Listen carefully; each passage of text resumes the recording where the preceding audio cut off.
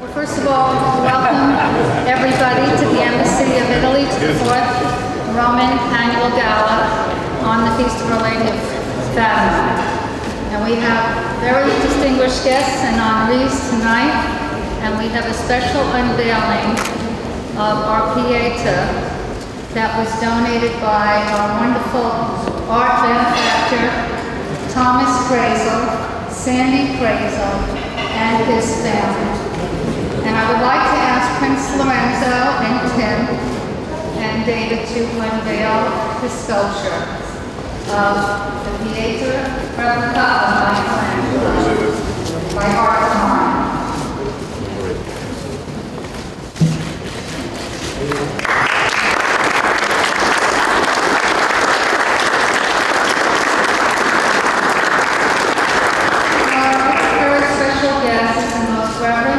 Vincenzo Paglia, who is the president of the Pontifical Council of Families. And we are very honored to have him here this evening as our lifetime achievement honoree. And we'd like him to say a few words. Your Excellency, maybe you might say. Yes. Explain this.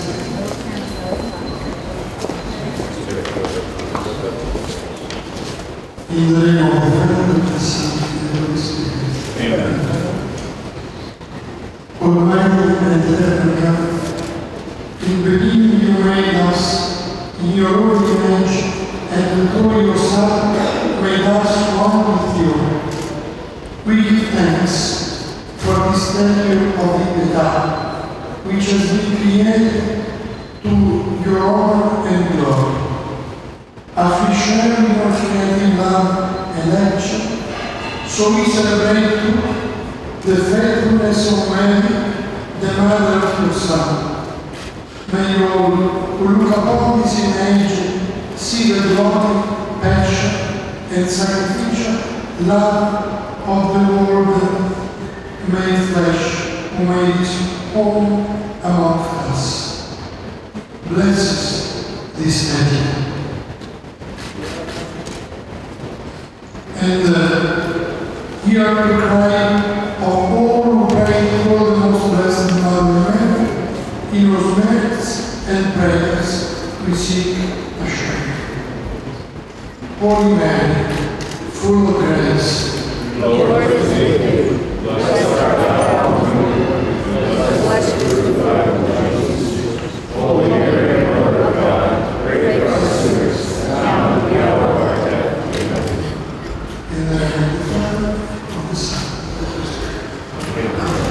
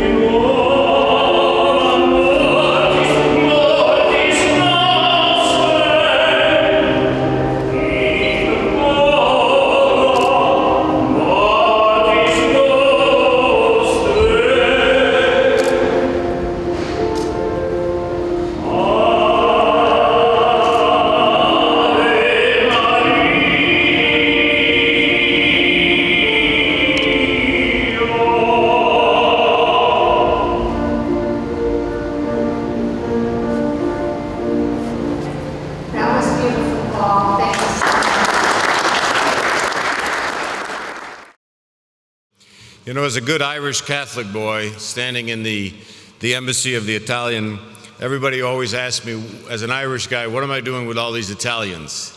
And, you know, it all started with our dear friend Ed Malloy, who's one of the founders. He was a great Irishman, and it's always nice to call on another brother Irishman to come up and give us a little help. So with that, I would ask for the Honorable Ambassador Ray Flynn to come up and please join us on the stage.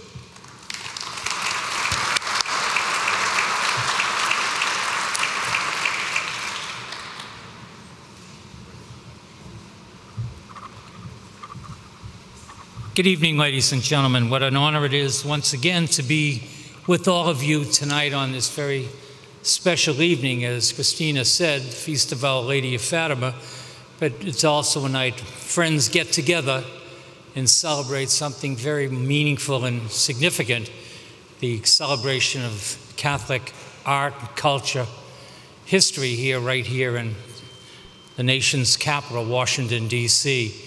So Christina and the committee, we applaud what you're doing and we support your effort very enthusiastically.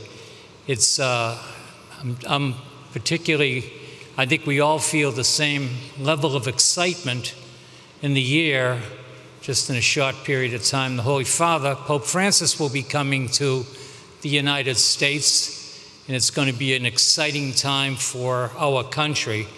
And Christina pointed out where he's visiting, and we know that it's going to be a special occasion, a special time for our country. I just hope that what he has to say is reported accurately by the media and not take us off into some kind of direction where it creates a level of controversy. But Pope Francis has a good message for us.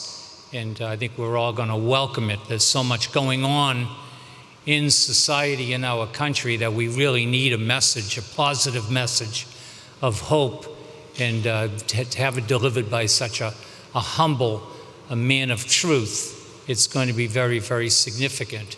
Even today, I might add, before I came here, I was doing a number of television interviews. The Catholic Church, the Vatican, the Holy See, having its relationship with the Palestine state, it's very important, I believe, significant development for the peace process when you think about all the efforts that have been made over the decades for ending the war and the bloodshed and the violence in the Middle East all these years. Nobody has been able to do that.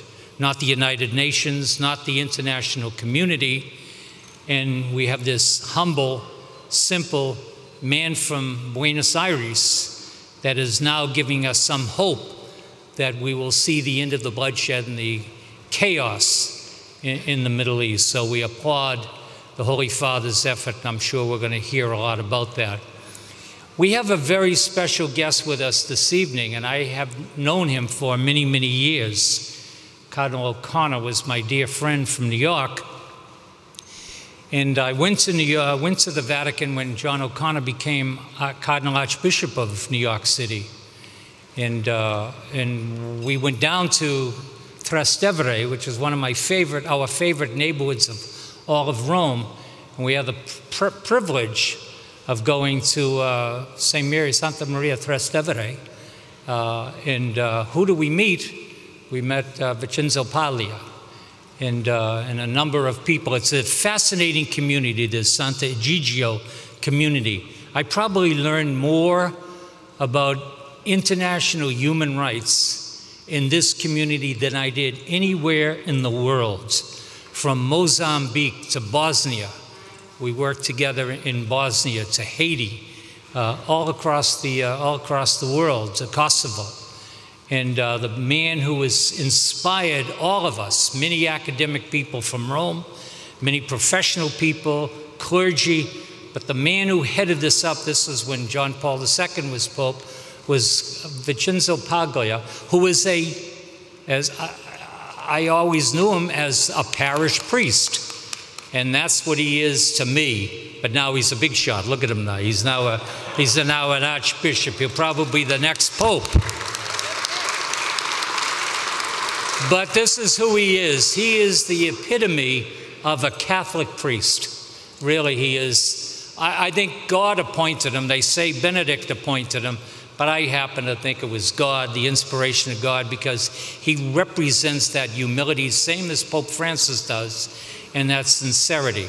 And if you haven't met him, you want to meet him, because he's a priest's priest. And he's here with us for this special occasion.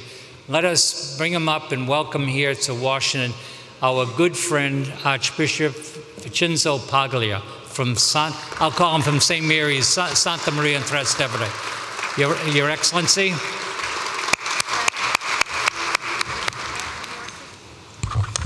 Your Excellency, before we start, we have our three artists, Paul Gatto, Steve Albert, and Luis Peralta, have a gift each for you. Would like to present a special gift of artwork before you speak. Okay. Luis, you come first.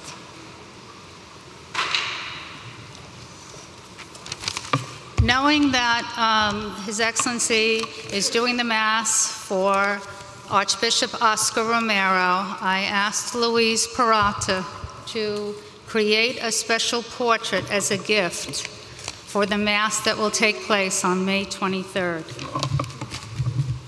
Let me get out of it.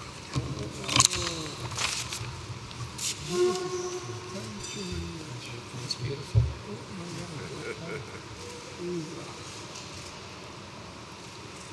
Thank you. Okay, we have two more, real quick. Thank you. Next, we have artist Steve Albert, who is really a military artist. He's famous for making planes and working for the USO, the Pentagon, and many military things. And I asked him, well, Steve, you can paint planes. How about painting the Pope's airplane? So he came up with this concept. Steve?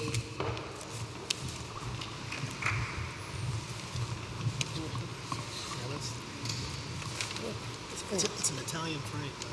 Oh, yes. Very expensive. An Italian. It's called, what is it called? The flight It's called the flight of St. Francis. And the Yes. birds Pope of Francis St. on the Wing. Pope Francis, it's called Pope Francis on the Wing, and he has painted birds around the plane. It's really very clever. We will take this plane to do that. It's a very expensive Italian frame, too. And lastly, we have Paul Gatto, who did our Last Supper over there, old-time friend. I asked him to make something that would represent Pope Francis in New York on his visit. So he did a painting. Paul? Patrick, can you help Paul the stairs? Mr. Gatto?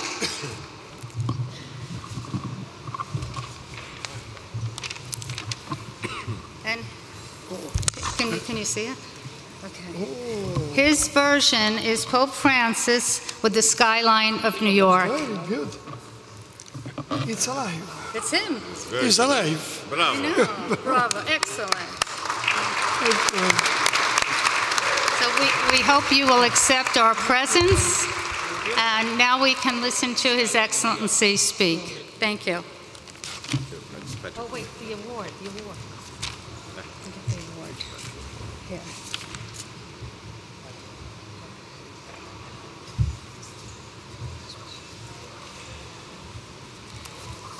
On your behalf, it's a Lifetime Achievement Award to our very special guest, Lifetime Achievement for his role in stabilizing families throughout the world.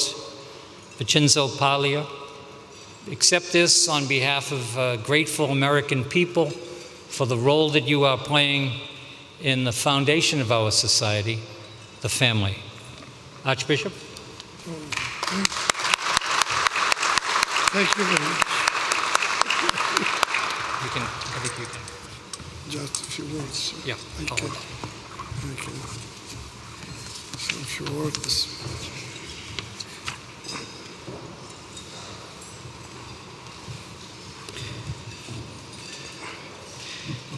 distinguished hosts and officers of the National Museum of Catholic Art and Library, most honorable and distinguished award recipients and guests of the 4th Annual Roman Gala.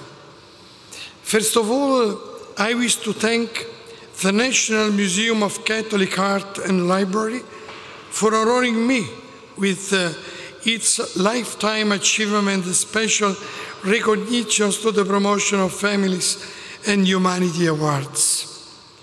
In this regard, I wish to say that I am truly humbled by this honor, for while always feeling that much as I may try to do the work of the Lord in serving all families and thus promoting the natural institution of the family, I always feel that my work is never enough to even dream of coming close to the limits of such a vast undertaking.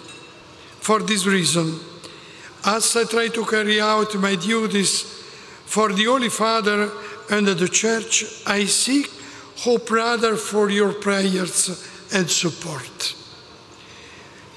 To receive of this award is therefore an honor that I accept in the name of you all, and with gratitude for the support received by families and countless people of faith and of goodwill all over the world.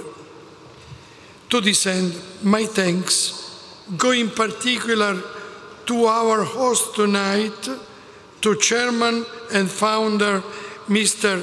Timothy Barton, to Founder and Executive Director Mrs. Christina Cox, and to the members of the Gala Committee, and tonight's patron, His Excellency, Ambassador of Italy to the United States, Mr. Claudio Bisogniero, who gave me his presence at the beginning of this meeting. And to the Order of St. Martin of the Mount of the Beatitudes, whose distinguished representatives and members honored us tonight, particularly Prince Lorenzo Maria Raimondo de' Medici and Princess Rosemary de' Medici, executive members Patricia Pozzuolo and Lorenzo Ferraro, other distinguished knights, and you can give my regards to Father Luigi Mezzadri, the chaplain. Thinking of the theme of our gala, celebrating families and love in our mission, it is fitting for me to mention the forthcoming celebration of the 8th World Meeting of Families in Philadelphia.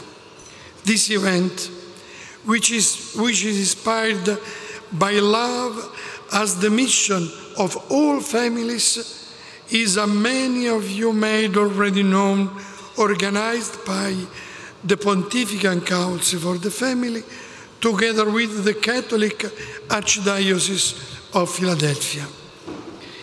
In view of our Holy Father Pope Francis' participation in this international event as a part of his apostolic visit to the United States of America, it is truly a source of joy for me to see how this evening we gather to celebrate the role of art and culture in the promotion of the family as the place where life is welcomed, nourished, brought up, supported, and taken care of. With heartfelt gratitude, I express my sincere appreciation for the museum's gift of the portrait, above all the others, of the servant of God, Archbishop Oscar Romero, painted by Luis Peralta. Being, as I am, the postulator for the cause of beatification of the Archbishop Romero, now scheduled for May 23rd. And I will be there next week to celebrate this unbelievable feast, not only for the little country of El Salvador, but for all Americans and for all Christians, because Romero is, in my opinion, the first martyr of the Council Vatican II. Is the first. And now we have to think about a lot of martyrs in this current time in a different country. And I will remember all these Christians in Africa, in Syria, in Iraq, in India, and in other parts of our world. They are really our heroes. They are really our protectors. That's why with Romero, I would like to remember all of this great number of the martyrs. And we have to thank to God. 2 weeks ago, I was in Bari in a meeting with all patriarchs of Middle East. They remain there with a lot of risks, with their people, their poor people. And so I was touched in saying their strength, faith, their will to continue to remain over there. They say the Middle East, without the Christians, in a certain sense, disappeared as a Middle East, as a roots of our own faith. That's why we have to thank to these people, patriarchs and normal and poor people. So, in recognition of your generosity and your apostolate of promoting the Christian faith and the common good through human expression, genius and creativity, I pray that Almighty God will bless your mission and effort with His grace and power ad multos annos.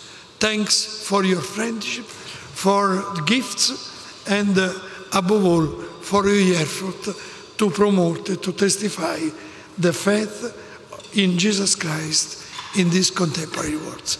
Thank you very much.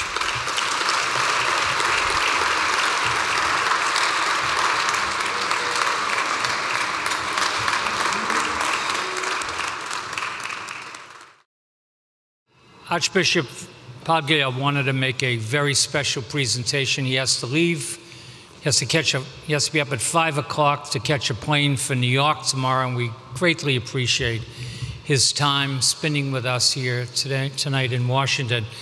Archbishop is going to make a special presentation to somebody who's well-deserving and reflects how we all think about her. Archbishop, would you please come up and make the presentation?